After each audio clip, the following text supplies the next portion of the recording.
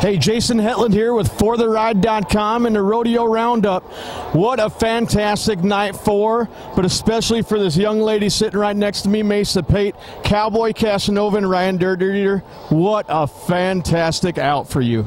Yeah, it was great. And, you know, Ryan he's something else. He's as cowboy as you can get. And that bull's not easy to get out on. And he really did a good job and made a great ride. And you can't ask for much more.